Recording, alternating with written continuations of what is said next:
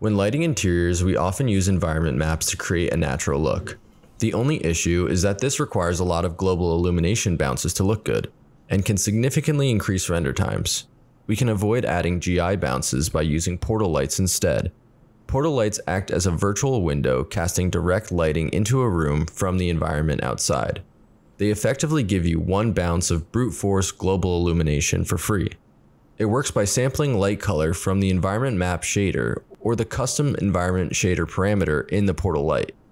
To add your environment map shader to your scene, open the render settings and under the Redshift Globals tab, drag the shader into the default environment field. I placed two portal lights in this scene, one above the skylight and another just outside of the archways to the right of my camera. You can see in the before and after images that the portal light added a lot of soft, warm, natural lighting to the scene.